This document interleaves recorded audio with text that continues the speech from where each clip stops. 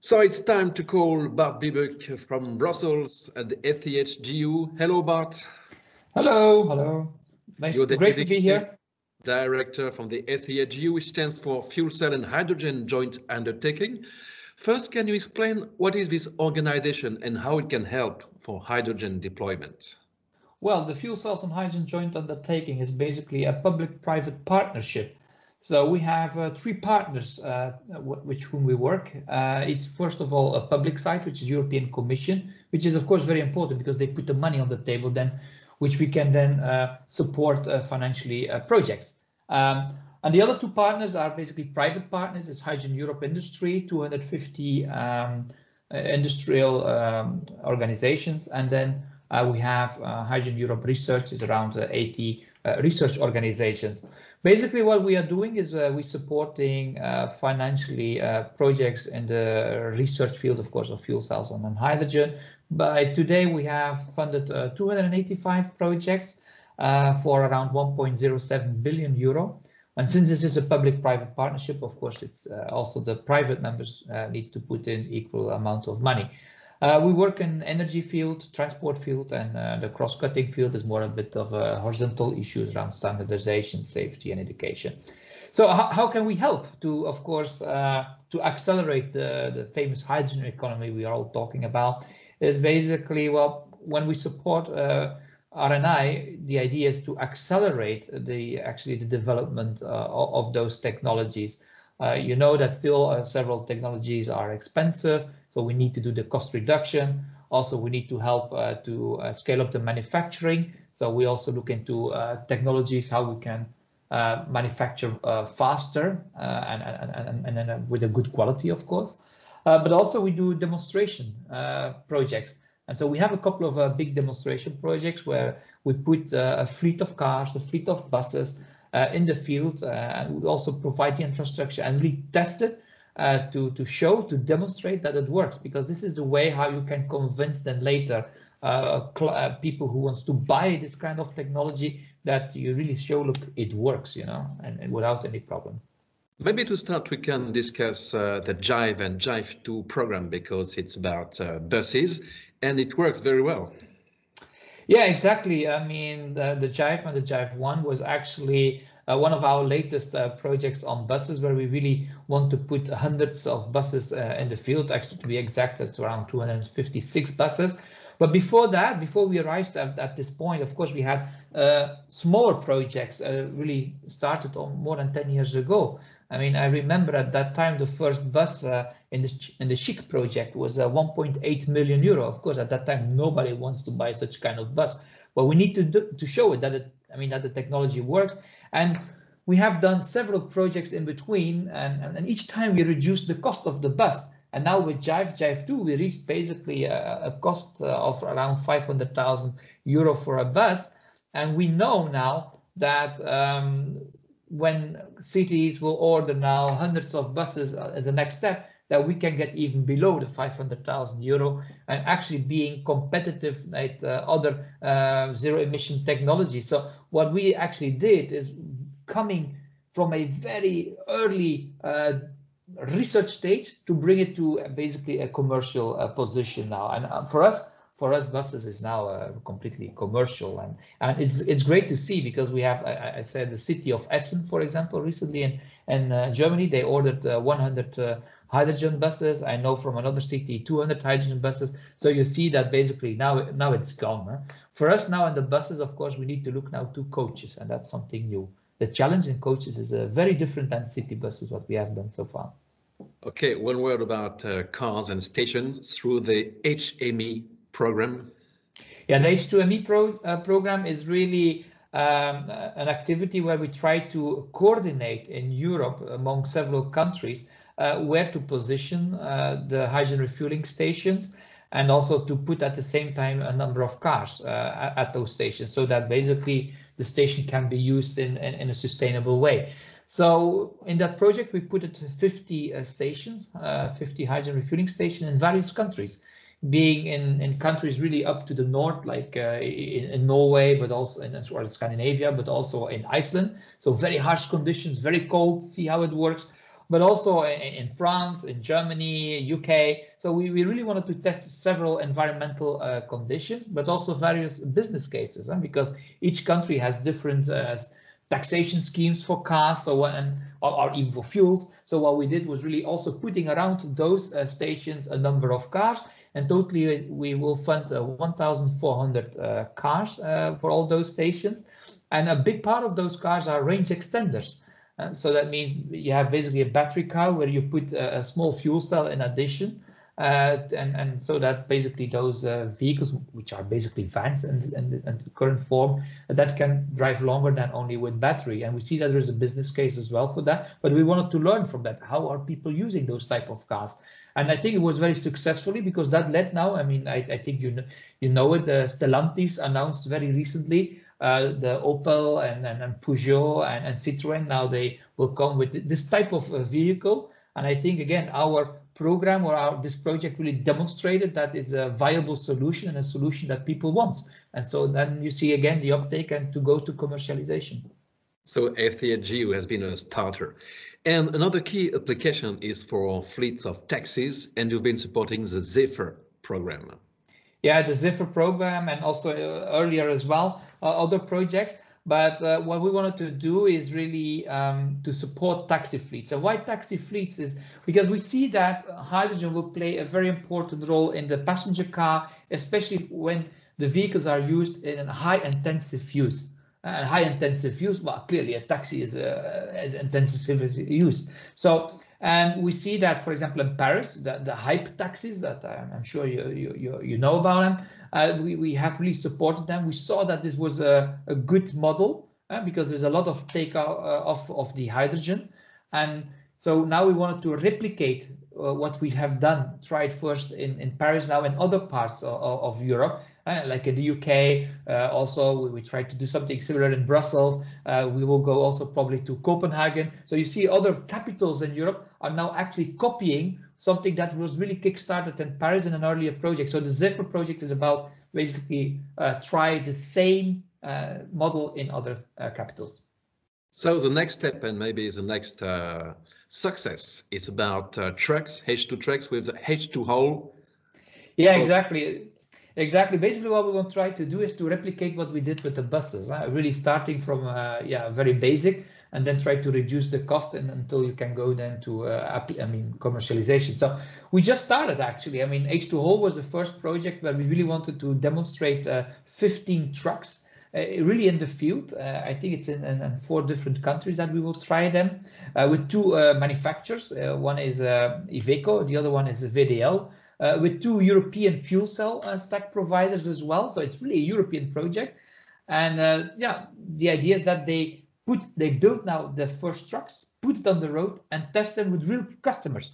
One customer will be, for example, BMW in Germany, will really test them in their facilities. So yeah, I'm looking forward really, or also Carrefour in France, by the way, will also use those trucks. So I'm looking forward to see the results.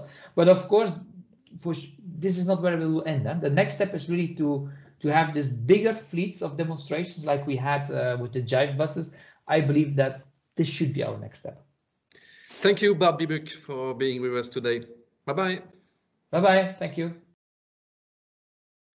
Okay, as you have guessed, we had to record earlier this interview because Bart was not available. He had a meeting at the same time, but thanks again for him to be with us.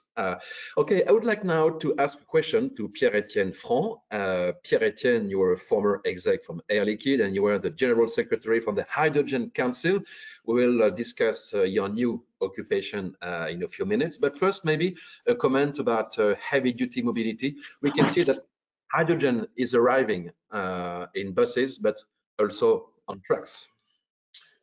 Well, I think we have an interesting dynamic in Europe, but we should not forget what's going on in the rest of the world, because honestly, we often say that the beauty of Europe is that we get a very good vision on strategic thinking, but it's sometimes more difficult to implement. And it's true that in the last 10 years, thanks to the FCH GU, which I know very well because I was in charge a couple of years ago to manage it, with Bart, we have hundreds of buses on a couple of trucks, but in China, in 3 years, they have achieved, I think, more than 5,000 or 6,000 trucks and buses which are running every day.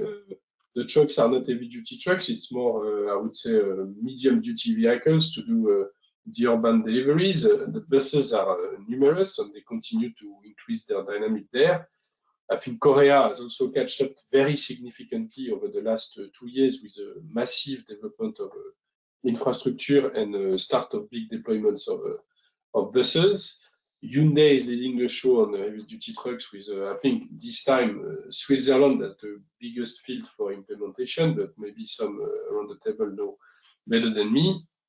So it's true that heavy-duty mobility is probably the next frontier for us, but we need to make sure that Europe is walking the talk rapidly, putting in place rapidly the incentives to enable those projects to come on stream. And we need not only, of course, the support for the OEMs to move, but we need to find a way to revive or re-accelerate the notion of PPPs or things like that to enable the infrastructure to be partly financed.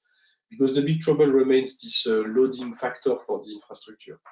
But maybe the last element is that the heavy-duty truck is facing a small, I would say, topic, which is what's going to be the end game in terms of type of delivery of hydrogen. Is it going to be 350 bar? Is it going to be 700 bar? Or is it going to be liquid? And we need to be careful there, because if we change too fast from one techno to another, we are basically impairing significant investment done by the industry upfront. And sometimes le mieux est l'ennemi du bien, as we say in French. So high pressure is maybe less good in terms of autonomy than liquid storage, but it has some advantages, is that we know it, we've mastered it, we've developed it, we have a start of the stations. The US is developing mostly high pressure based trucks. They have different ways of loading the trucks with more space for the reservoirs, because the roads are bigger, the space is larger globally in the US. But I think we should be careful before going too fast into the liquid-based reservoir, even though it has some interest. So yes, promising, critical, because we need heavy duty to load faster the stations, but we should not forget too fast the light duty, heavy intensive mobility solution like commercial vehicles that now I think the Stellantis and others are pushing for. The taxi fleet, which as you know, have been sponsoring for the last couple of years with Picardy, is also a very nice example of a significant chicken or egg dilemma solution, I would say. Thank you, Pierre-Etienne, for this first statement. I would like now to turn the floor to Patrick Knuben. So you're based in Netherlands, in Groningen. We will discuss later on what is new energy for new coalition for energy, of course. I would like to ask you a question about what's going on with trucks in Rotterdam, because there is a project to have a huge fleet of trucks. Yes. Well, good morning, and thank you for the organization to invite me. Sorry, I'm squeezing around my camera.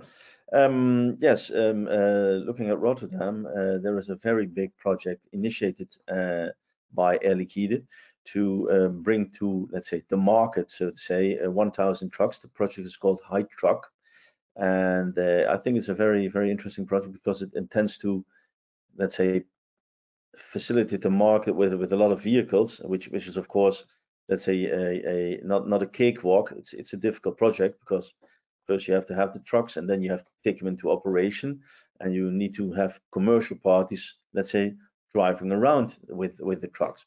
But this project is about 1,000, so initiated and let's say managed by Air Liquide.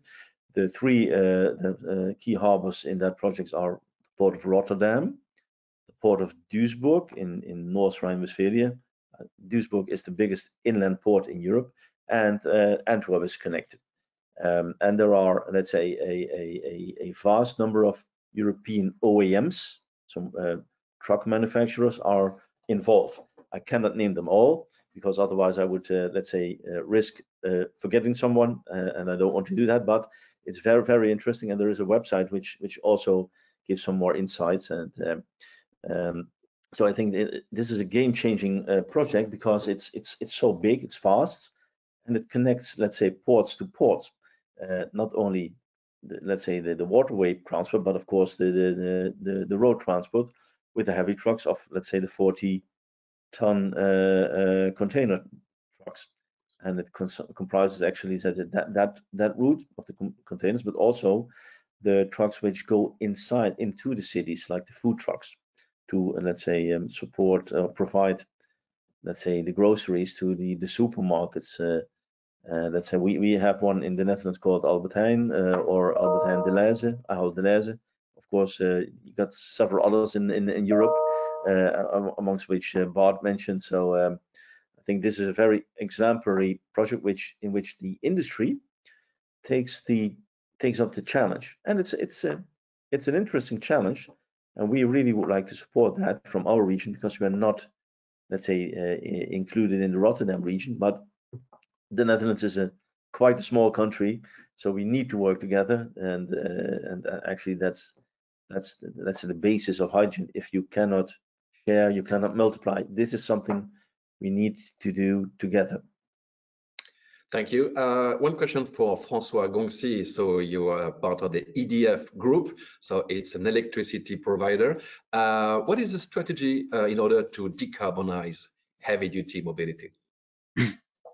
Hello, Laurent. Hello, everybody. That's a pleasure to be among such a good company today. So thank you to invite me, and I'm happy to participate. So as you mentioned, I'm in charge of customer activities for the EDF group in the east of France.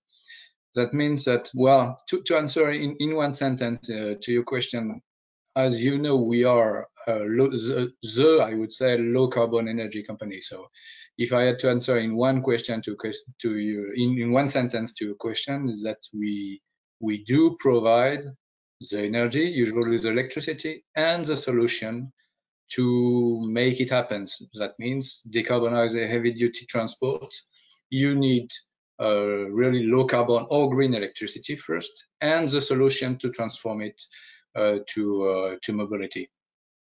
More precisely, then, let's take the example of one of my clients. In France today, most of the projects to decarbonize heavy-duty transport comes from public authorities, usually municipalities, as mentioned by your first guests on the beginning of the session, mainly from buses.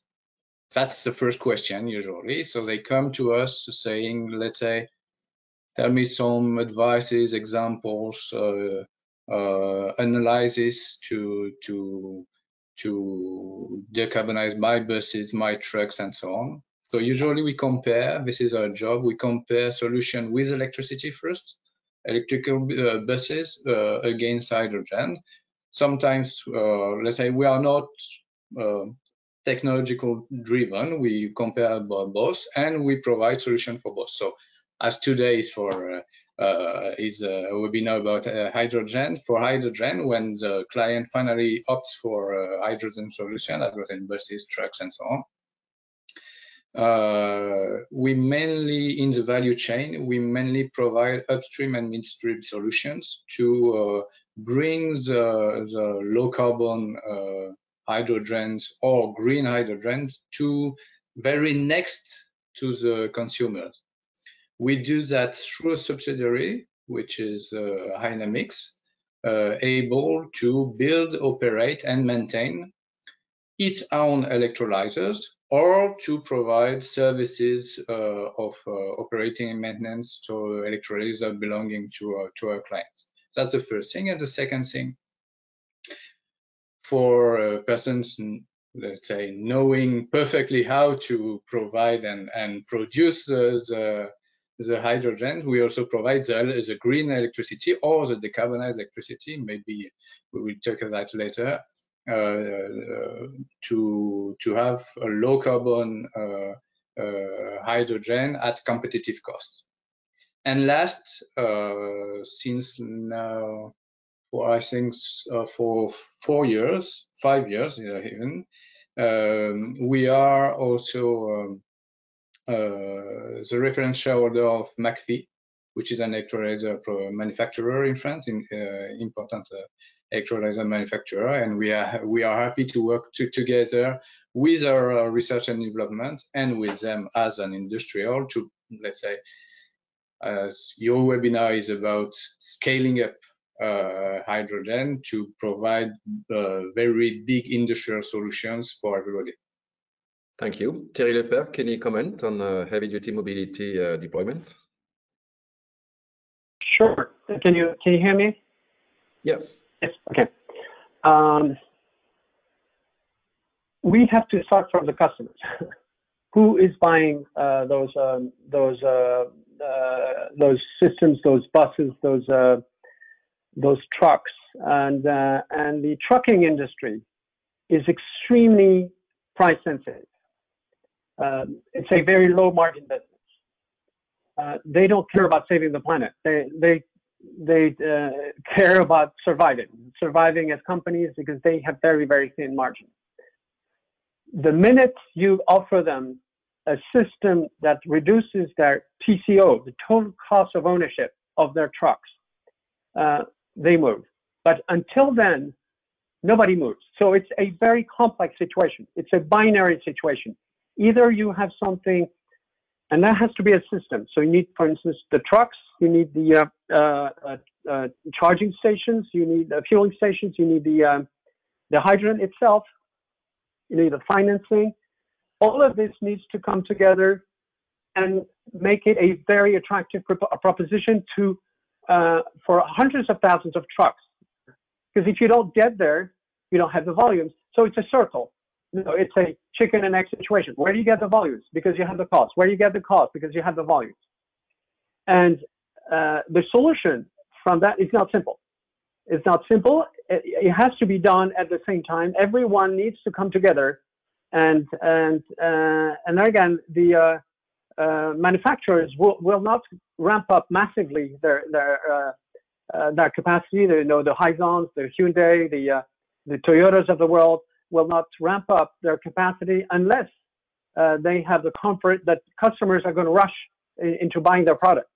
And the same thing goes with infrastructures. Infrastructures need to be in place for fueling stations, and most importantly, the product itself. So in a nutshell, there is a very, very direct connection between mobility and the price of the product, because in the TCO of a truck, fuel is around 70%. 70% is the fuel cost. So if you have a fuel cost at €5 per kilogram, forget it. It will never happen. If you have a fuel cost delivered to at the pump level at 2.5 pre-tax, then you're switching. You know, that's the tipping point. 2.5 euros.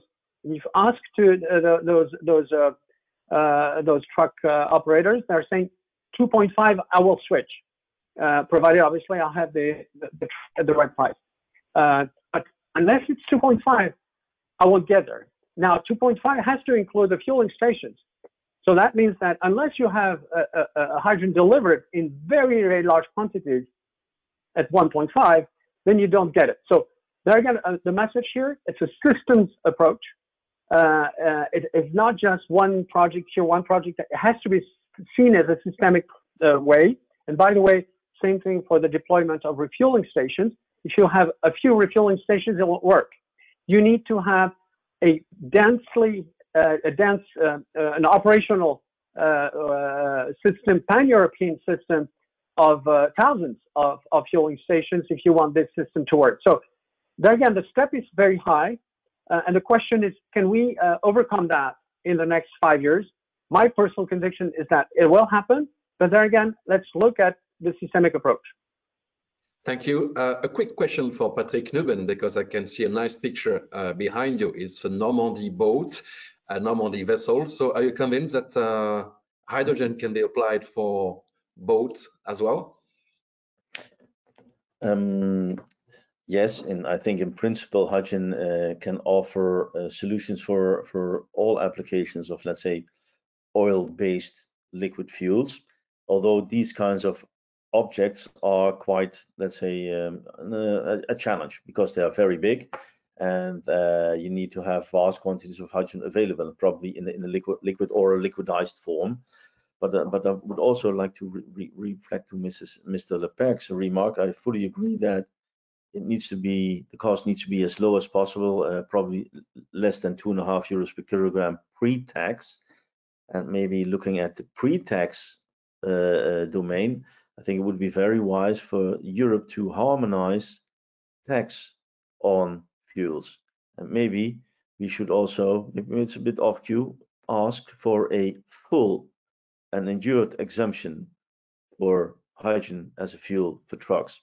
We need to pull all the strings together to do that. And for instance, in maritime fuels, they are free of levies or duties. So why not, in the first, let's say, 10 years, have a full exemption for hydrogen as a fuel all over Europe? So no, let's say, discrepancies between countries, because it makes no sense if one country has a taxation and 1 meter across the border there is no taxation. That isn't the level playing field. So I do very much agree on Mr. Lepag. It's a systemic approach, not only from the technology, but also from the financial aspects. Okay, so we're going now to turn the floor to Bruno Jamet from the Vehicle of the Future cluster. Do we have any questions, Bruno? Yes, we have 2 questions. The first is for Pierre-Etienne Franc. Someone would like to detail his vision on the use cases for liquid or pressurized hydrogen in mobility. The use case, well, in fact, it's not very different than gaseous storage. And I think that's exactly the point that Thierry made, is that the issue is not really the technologies, the customer experience. So with liquid, you might load the vehicles a little bit faster than with high pressure gas. And normally with liquid, you have a better density, so you're going to store more energy in the same volume, so you will increase the autonomy probably by a few hundred more kilometers. So you're making the long distance heavy duty truck easier to develop, because you don't need to stop every 500 kilometers, even though the truck drivers usually should stop every 500 kilometers because he has to make his rest. But it changes also the dynamic of the station infrastructure to build up. You might need less stations. The topic being, however, that the cost of those stations, very heavy liquid stations, might not be so much cheaper than the cost of gas stations, because you've got a couple of technical constraints. So autonomy better, time to refuel maybe a little bit better, but cost of the hydrogen, which is one of the big, I know, fight that Thierry is pushing to get the price of hydrogen at level which is very, very, very aggressive. So it might not improve so much the cost of hydrogen because of some of the technical constraints. So there is a debate between the OEM world, between I would say basically Daimler is pushing that very strongly because they believe it's the right solution. Other truck OEMs are more silencious or even against. So I am not a truck expert, so I'm not going to say what should be the one. But it's true that liquid is bringing benefits, but I'm not sure it's so easy to manage in terms of infrastructure. Okay, Bruno, second question. Lots of questions. The next one is for Thierry Lepag concerning the pragmatic approach concerning TCO. How do you see the influence of cost-free measures like regulations?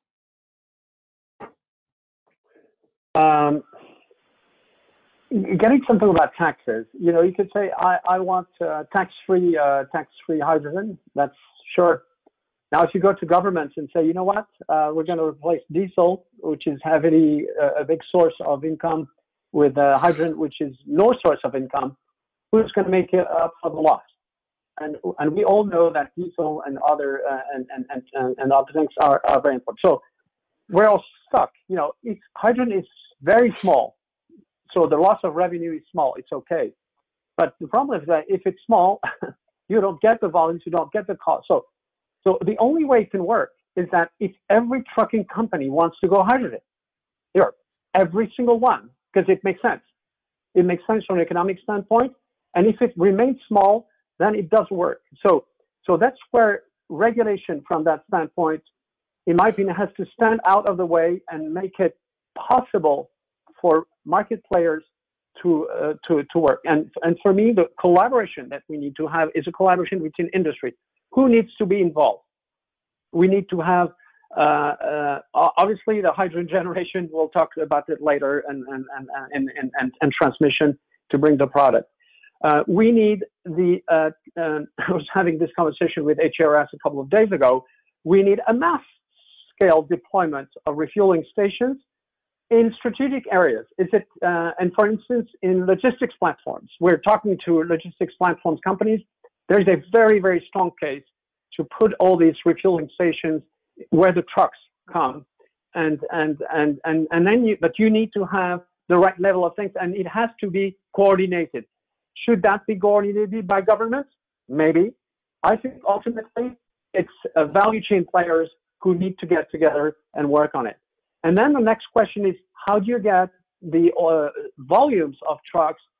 And we're talking here about fleets. So there is a special role, in my opinion, for large trucking companies that should go, one of those major trucking companies, or a few of them, or organized, should go and see, for instance, both the truck suppliers and the refueling station suppliers, say, we are going big. We want hundreds of thousands of your trucks. We're going to aggregate demand. And this is, for me, far more powerful when it's industry which does it. Also, what we need, by the way, is the support of financial institutions, because all these trucks will need financing. So you need to have the leasing companies involved. So this is far more an industry organization than a government-driven thing. And I'm not sure that government is the best, the best people to run a trucking company. Trucking companies are not run by government. I mean, this idea that you're going to have government or government officials who know hardly anything about trucking being involved in that is wrong. So that puts the onus, the responsibility on industry, which needs to get together, not just in conferences and saying things about, we're going to save the planet. No. Volumes, getting back volumes, orders, infrastructure deployment. That's the weight is on industry, in my opinion.